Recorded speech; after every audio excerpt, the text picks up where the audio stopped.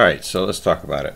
Now, some of these encoders, these Ethernet encoders, let's just say for instance, I have an 842E. You would think, for instance, you could have that into your motion. Now, I will say that I do have it working. You can see the encoder values right here working. Now, the way I have this, and I want to express this real quick. You are not going to be able to make this a servo axis where it can be followed, or like even a read axis, if it is not a CM.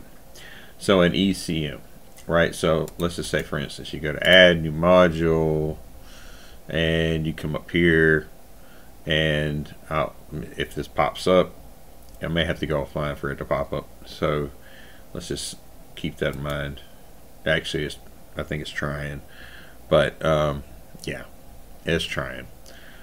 So just keep in mind, you will have to have the, and I will show you this real quick. So E44, okay, there we go. You need to have the CM.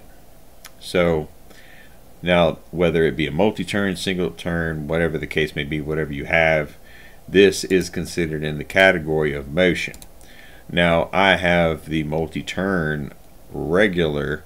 I do not have so I cannot use this for motion, although it is in my motion program, right? So I have all my axes here. I have my Syracuse network. I have down here I have my SIP network.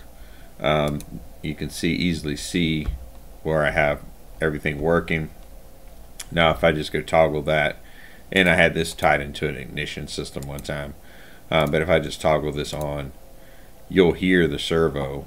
It will start, and what's going to happen is I can show you that position. This is the ball screw. So let me open up my tag database right here, just so you can see the ball screw. We're going to actually pull up, and here we go. So the ball screw axis, my system's acting a little slow right now, so I apologize for that, but that happens when you have multiple VMs open. So we'll drag this down, collapse this, or open it up, expand it. We'll come in here. Actually, we don't need all this data. Let me see if I can just get this back to an easier point. And this is one of the pitfalls of using brand new software.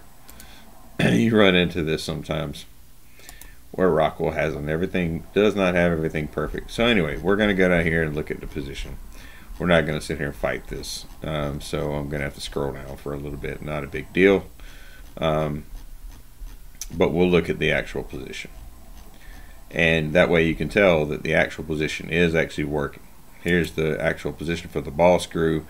It actually is going up and down right now based upon what it's being told to do. Now, if you look at the logic again, it's still coming in here, basically going through state 4 all the way down right here. It goes to so it's in state 5 right now, so it's going to go right here to position 200 in state 4. It's going to go to position 10 in state 5, and then it's just going to sit there and repeat itself. My ball screw, or my servo axis right here for the servo wheel is exactly what it used to be, if you've seen those videos. But I want to talk about this encoder real quick. So now, how to scale this is really based on your application. I want to be clear about that. Basically, so you can come in here to your basically open up your profile, your add-on profile, and you go to configuration. Currently I have this at 360 at 4 revolutions. Now that may seem a little weird to everybody, but what that's doing is it's giving me a little bit of it's giving me the resolution I want, but 4 revolutions per that so basically I can go down here and then come back in here and divide it by 4, and you can see that this will come over here. If I just slightly turn it, it will roll over at 360. So you can see that that would work again when it comes down to it. If you tied it into like a Kartner or some kind of something that you want to just have like a 360 on, you scale it based upon whatever you want to. I just based it off something really simple. So again, coming over here, looking at looking at that position, taking the raw data out of it, and then really scaling it down. So you can, again, scaling it is based upon whatever your application is, but just know the difference between, if you're trying to use it for motion, you're going to have that CM. If you're trying to use it for, again, just a normal encoder, Ethernet encoder, then that's perfectly fine for you to use this, and just make sure you use it in the however you want. Now you can have revolutions per minute, revolution per second. If I do seconds, you'll see that it drastically changes. Now it's going to reset for a temporary little bit, so that's going to drastically change this. So we can see that now it's revolutions per second. So that's like how fast you want the machine to run, right? I mean, how fast is your machine running? So you just have to base it upon like whatever you're doing. And that's where these Ethernet encoders are really sophisticated, because when it comes down to it, you can scale it and you can do what you want to based upon, you know, your digital system, right? Or your setup in your PLC. You don't necessarily have to have a specialized encoder that you order from a specialized vendor, and this and that and the third. You can have this multi-turn encoder and just basically use it for whatever you're going to use it for, right?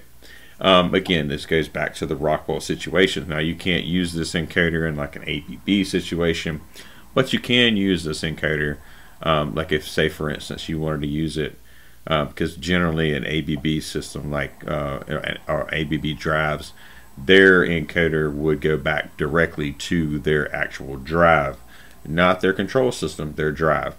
But again, you can use this as a regular encoder for many different applications. I mean, you probably got 101 applications that you can think of that just want to use encoder. But for those that want to use it for a servo axis and have it as a follow, something like that, and do not have it coupled to anything, or you have it coupled to something that is something like you want another servo to follow it. Like if I wanted my ball screw servo to follow this, right? I mean, I could do it the way it's set up right now, but I can't gear it to it because it's not a servo axis. Okay, so just keep that in mind. You're going to have that CM if you're going to do it that way. And I have everything in my system working. So with this said, you know, I can rename this file because this was originally made in when I made this file. This was in 03, right? So again, when it comes on to it, I can rename the file and have it per what it is. You know, I don't necessarily have to keep it as that's the name of the file. But for the sake of argument for what we're doing, and I want to shut this down real quick, so I'll just do I'll just unlatch this real quick, and that completely shuts down my servo movement right here. So if I started it back, the first thing it does is it homes. So just so for y'all, I guess for everybody that hasn't seen that video and that needed to see that video, it's going to come back, and actually the very first thing it should do is home. So with that said, hopefully, you know, you guys learned a lot from that video. The premise behind what I was trying to get at is, again, these SIP encoders. Like I said, if you want to use the regular one, you can use it for whatever your application is. But if you intend to use it for motion like an axis or something like that, so you can gear it to something, you're going to need that CM model instead of the regular one. So hopefully you learned a lot from that video, and we'll see you guys on the next one.